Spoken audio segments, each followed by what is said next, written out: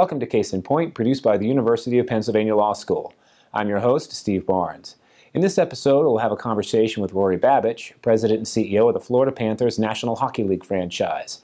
He'll give us an inside look at what it means to lead a professional sports organization, and he'll be talking with us about what's in store for the Florida Panthers and their fans this year. Thanks again for joining us, Rory. It's wonderful to have you here on the program. So let's just start things off by asking you, how are the Panthers doing at this early part of the season? Well, thanks first of all for inviting me to speak with you today. I'm pleased to be here. Panthers are off to a decent start. We started off the season playing really well. Then we hit a little bit of a rough stretch on the West Coast trip, but we rebounded with a win the other night. We feel really good about the way the team's positioned. Way the team's playing, we need a little bit more consistency, but we're happy with the effort and feel optimistic about this season. Since we hosted him here for at least a season or two, it seems like signing Jaromir Jagr was a pretty good idea. He's been an unbelievable addition to the team. He is truly not just a great hockey talent, but a rare and unique talent at that. He is in unbelievable shape, and he is the hardest worker on the team. And one can really see how he just changed the whole nature of the team. When we acquired him at the trade deadline last year, obviously we signed him right after the season, and he just elevates everyone's play. He brings confidence to the other players, he leads by example, and he's done a tremendous job. We have a lot of young players on the team, and he's an important influence on those young players, and he really relishes that role. So he's been a great addition. Fantastic. So people talk a lot about the front office in professional sports, Major League sports. So could you talk a little bit, please, about how you as president and CEO, the ownership, and the general manager of the team interact? What are your respective roles, and how do you work together to try to build a successful franchise? Sure, and no two organizations are really the same in that respect, and culture is, as is often the case, set at the very top. So when new ownership purchased the team in September 2013, one of their mandates was, we're one organization. We don't separate out hockey on one end, business on the other, and never the two shall meet. So we treat ourselves as one organization. And I partner very closely with our general manager, Dale Talon, who is one of the top, if not the top GM in the game. He helped build the Chicago Blackhawks before joining the Panthers, and he's doing a tremendous job putting together the Florida Panthers team. So I partner very closely with Dale on the hockey side. Dale partners with me on the business side, provides a lot of input, share a lot of ideas on marketing and ticket sales and different things we can do to help grow the sport of hockey and help grow the team in Florida. And that all comes from the owner. The owner mandates that. We speak on a regular basis with the owner. Obviously, it could be on different things, but Vinny Viola and his business partner, Doug Sifu, are our owners, and Doug will be on the phone with Dale virtually every day, and he regularly interacts, and myself, and we have an executive chairman, Peter Luco, who we recently hired from Philadelphia Flyers, is where he was at for a number of years. He's been a tremendous addition. Peter speaks with Doug and Vinny on a regular basis, so we all work very closely together and treat it as one organization. That's great. So, and just to flesh that out a little bit, so during the hockey season, you show up for work in the morning. What is your day like? What are some of the things you might be dealing with, the people you'll be interacting with, to the extent that there is one, a typical day Sure. with the Panthers? And really, hockey is, on the business side, a 12-month-a-year job. In fact, a lot of the work is done in the off-season with season ticket sales, coming up with marketing plans and all those programs. Once the season starts, obviously, we're very busy with a number of different things relating to games, and we're also responsible for booking concerts and events for the arena, so we're very busy with that as well. But over the course of any particular day, it's working closely with the marketing people, working closely with the sales people, working closely with communications, arena operations. And the important thing is that everyone's on the same page. We worked very hard at breaking down silos. A good example is when I first started and we acquired Roberto Luongo, when I was talking to different groups, and every group was planning their messaging around it, and I realized it wasn't a consistent theme. And I said, this is why it's important that we need to have the groups interacting with one another and really deliver consistent messages. So it's really interacting with all parts of the business, including HR, legal, et cetera, because it is one organization and we need to be running on a consistent message.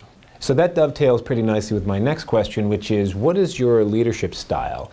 I imagine it must be a very unique experience leading a professional sports franchise. So what do you emphasize? And especially dealing with sports, what emphasis do you put particularly on something like, say, morale? Right. And I don't adapt my leadership style by the industry in which I've been involved. I've been fortunate in my career to be involved in different roles, different industries. But I tend not to adapt my leadership style to the industry as much as trying to remain true to myself. If I try and act a different way, it's going to come across as phony. So I apply the same principles from a leadership perspective in whatever I do. And ironically, it's all based on a sports theme, which is a very cooperative team approach on things. So it happens to fit in perfectly now that I am in the sports world, and the same things that we preach to our players, we preach to the entire organization. But communication, cooperation, and a team effort is what we really push for. And my style is, when I'm working with junior people, try and mentor and really encourage people to throw out ideas, communicate, and ask a lot of questions. With the senior people, it's obviously giving them free rein to do their jobs and not micromanage. In the first year, not surprisingly, and when I stepped into my role, a lot of it was very tightly run as we were resetting the business. And it was very hands-on, but it's always a balancing act. And it's the same way with the team on the ice, right? The coach needs to set his system in place, but you also need to give the players the freedom to be creative and do their thing that's made them successful to get to the NHL. Fantastic. So, and then just backing up a little bit, could you talk a little bit, please, about your journey? You're a very well-known and successful lawyer, and now suddenly here you are in the studio, and you're president and CEO of the Florida Panthers. Talk a little bit about how you got to where you are today, please. Sure, and obviously not a common career track. The track that I've taken. That being said, there's a number of lawyers, though, that step into leadership roles in a number of different industries. So a law degree and working as a lawyer actually is one of the paths to becoming a business leader as well. In my particular situation, I didn't set out to be president and CEO of an NHL team. If you would have asked me 5 years ago if I could name a dream job, what would it be? Forget whether or not you're on that track or anything. I would have said I'd love to run an NHL team. So ironically, it's worked out very well.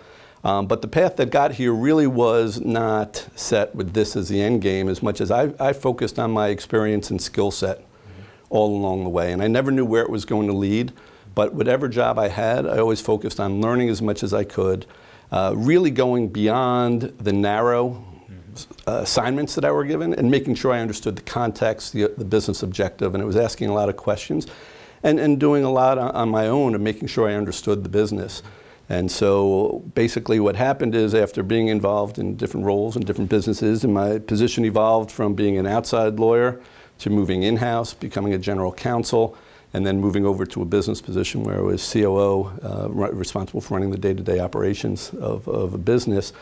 So those skill sets all the way just kept evolving. And then right place at right time, I was doing consulting. The owners of the team at the time were looking to buy the team. They asked me, they knew I was interested in hockey.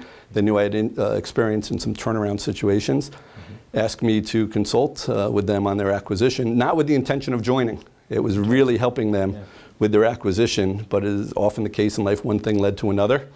And they asked me to join as their special advisor, which I did. And then our CEO at the time left for a great opportunity with another company. And they decided at that time they wanted someone from outside the sports world. They wanted someone to apply different thinking, someone who had seen different industries, someone who had been in turnaround situations.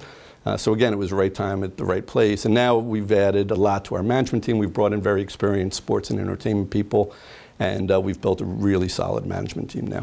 But let's back up a little bit further. Were you a fan of hockey growing up? Yes, I actually loved all sports. Hockey was one sport, though, that I did not play.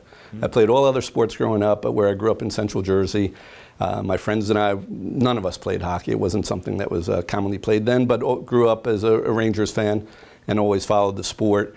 And then as an adult, I really became addicted to the sport. And that's a sport where I became a season ticket holder, had season tickets with the Rangers for 20 years and followed the sport very, very closely. Fantastic.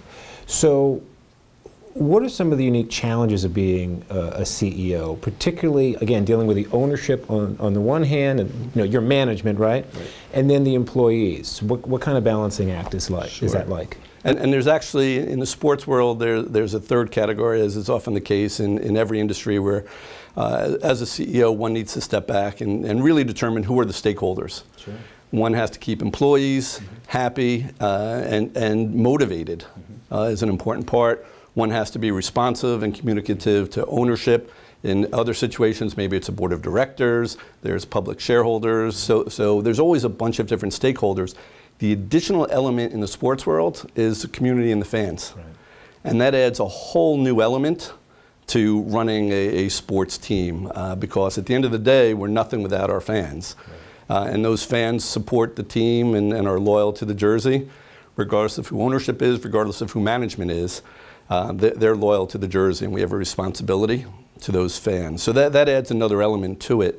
But that's why it's important as CEO of the sports team. It's really one of the first things I did, having not run a sports team and having not grown up in the sports world, is really just step back, asked a lot of questions, made sure I understood what was going on, asked for a lot of data, applied things that I learned from different industries in studying this business, and then tried to take and figure out and tailor a strategy specific for this business in this location.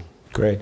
And what have community relations been like particularly? I mean, what have been some of the successes you felt the franchise has accomplished and maybe some of the challenges? Sure. And the team has been around now for a little bit more than 20 years. In its early years, it enjoyed a lot of success on the ice. Made it to the Stanley Cup Finals, and the arena was sold out every night.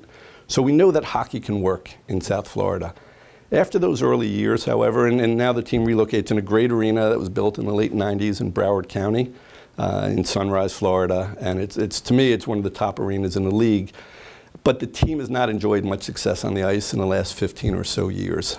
And so what's happened is, because of that lack of success, the fans just have not really gotten behind the team for understandable reasons. It doesn't matter whether it's in South Florida or in Chicago, Boston, when those teams hit some lean years.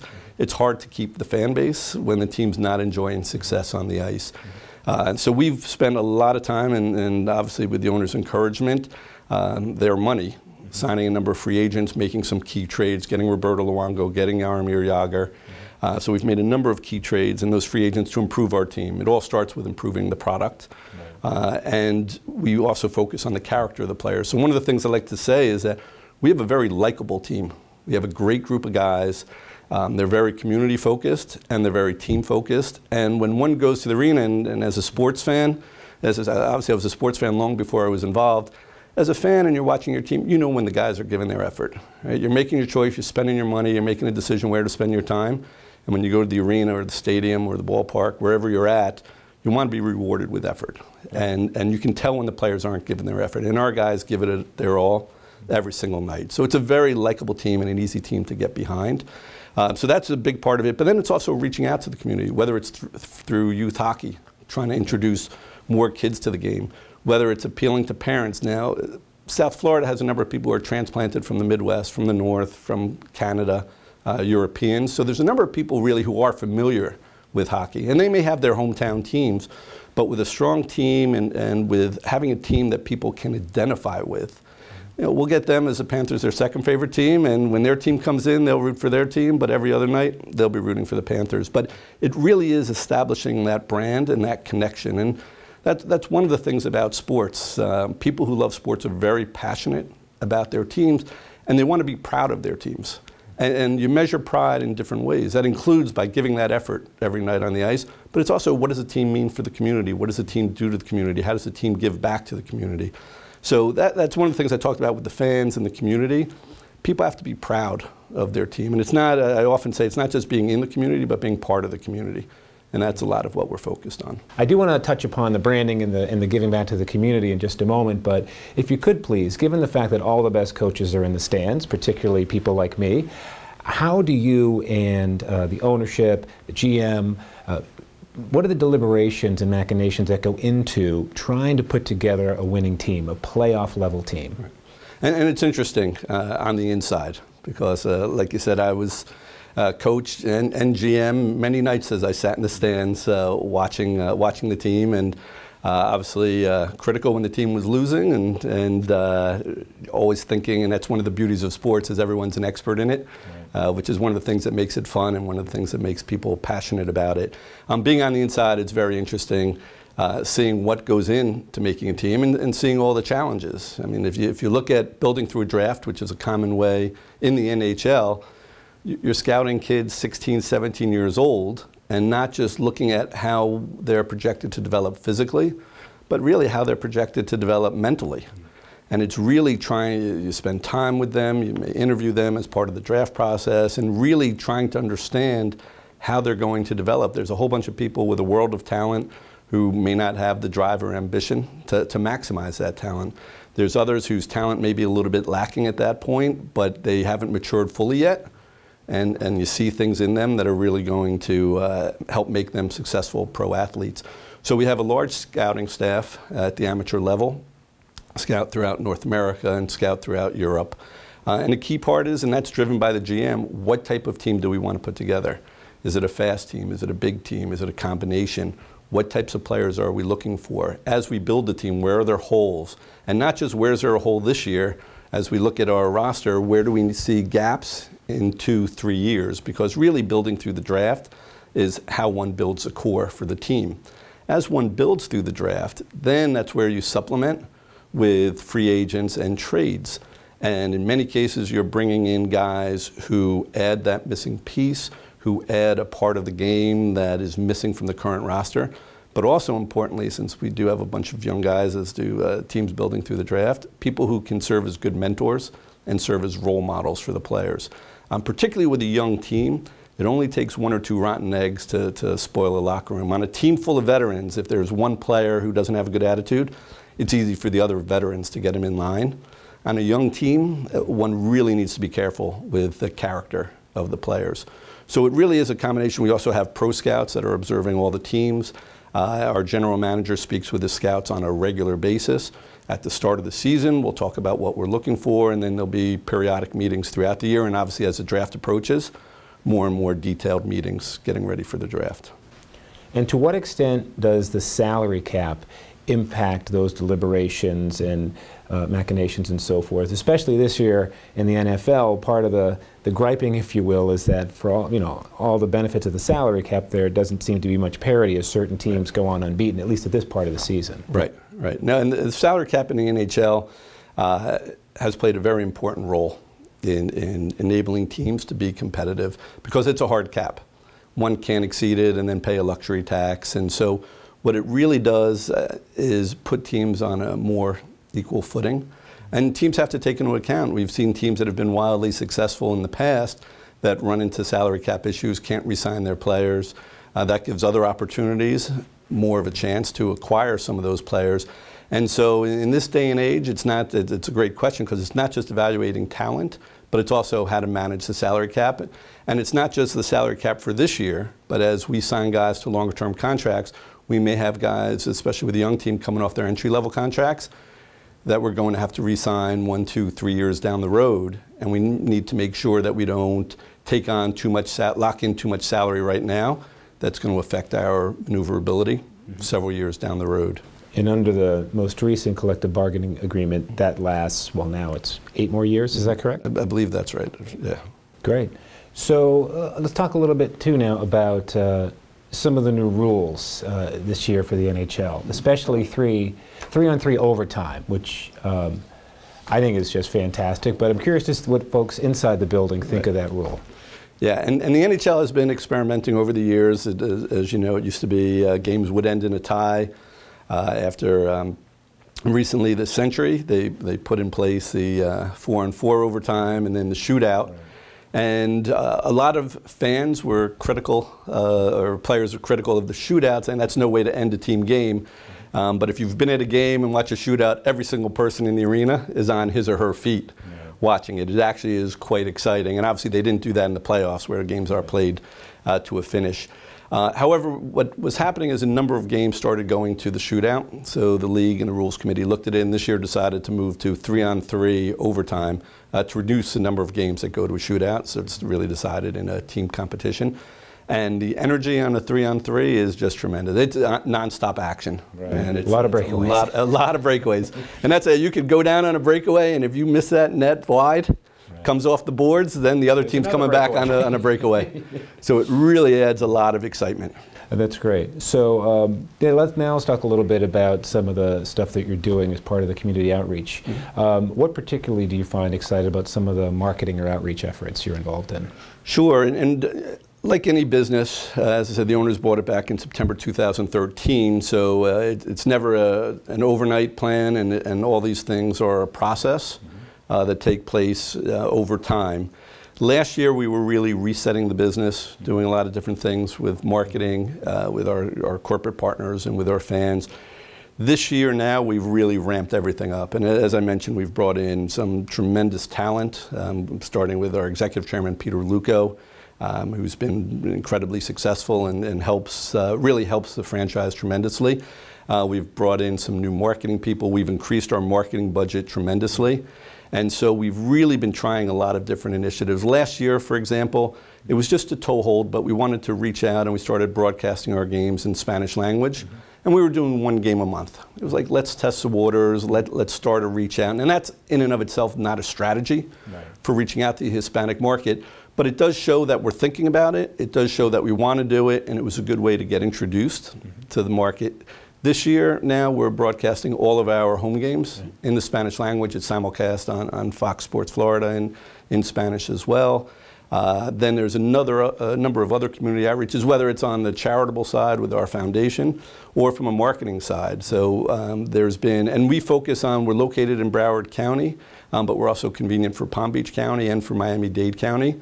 So our marketing program actually runs through all three counties. And this year, again, as part of a broader outreach and increasing the brand name and brand recognition, even on radio now, we broadcast all the way down to the Florida Keys as well. Oh, great. And just to step back a second, you're talking about management and leadership and marketing and outreach. Full and fair disclosure, you are a graduate of Penn Law, but how and to what extent does being a lawyer help you in your job as CEO? Yes, it's being a lawyer, going to Penn Law opened up an incredible number of doors for me, no doubt about it. And I can honestly sit here and say I would not be where I am today if not for going to Penn Law. All the decisions we make and everything we do, lead down different paths. And so, and that really all started with my attending Penn Law. And I think the single biggest value is law school teaches one a certain way to think. It's very analytical, it's focused on the details. Now as CEO, one may say, well, why do you have to focus on details? It's a big picture strategy. But in order to get to big picture strategy, I'm a firm believer that you get to the point where you can focus on big picture strategy because you understand the details. And then you have other people who you work with and they then start to focus on the details and you have confidence in them that enables one to focus on the big picture. So I think it's really the training on the thought process that really is what led to opening up all these doors. And it's the way I learned to look at issues, look at problems, and how I applied that in my everyday professional life. You mentioned the foundation. Could you talk a little bit about some of the efforts about which you're particularly pleased or proud? Sure. And so we have the Florida Panthers Foundation, and that's something that we're really starting to ramp up. Last year we did some things with it, but we were actually just starting to formalize our plans, and through our ownership, contributed a lot to a number of different causes. We tend to focus on the military. Our owner is a proud West Point graduate. So we do a lot of things military related. We have a number of employees, West Point graduates and other veterans who work in our organization. So there's certain parts of our foundation that do focus on different initiatives around veterans. We also are very big on focusing on children, education. We do things with the Ocean Exploration Trust and Dr. Ballard and his research vessel, the Nautilus, that we bring down to Broward County, and there's certain STEM education in the school systems that we work with as well. the Boys and Girls Club. So there's a number of different initiatives focused on children and education, and we're proud of that. What advice do you have for students or others seeking to work in sports management at a high level? Right. And as is clear from my background, I did not take the traditional route to sports management. However, even early in my career and dating back to when I was just starting in law school and thinking of trying to become a sports agent, and I remember meeting with someone then and discussing how does one become a sports agent. And the advice I received, and it's something that I've followed to this day, the advice I received was basically there's very few opportunities for sports agents and even fewer for people that don't have any experience as a lawyer and just coming out of law school. And what he advised me was make sure you focus on your skill sets and experience. If you think you want to become an agent, become a corporate lawyer, learn how to negotiate contracts, learn how to do deals, learn a certain way of thinking, and then you could try and become a sports agent after that. And of course, as often happens, one road leads to another, and I never tried to circle back to become a sports agent as my career evolved in different ways. But what I always did focus on was skill sets and experience. And so if someone wants to go into sports management, there's different paths. There's just not, as illustrated by me, there's not just one path. If someone's interested in sales, they could be working for a consumer company. Never lose sight of sports.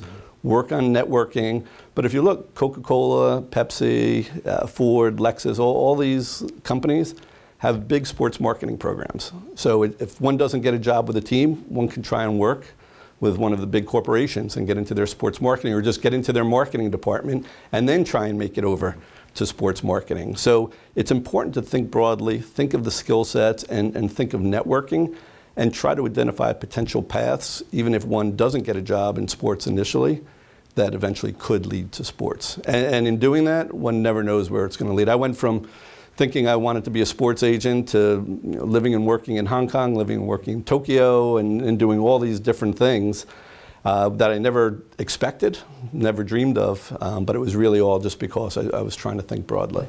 Fantastic. So this has been a great conversation. I want to thank you again, Rory, for joining us here on Case in Point, and we look forward to having you join us for the next episode. Thanks so much.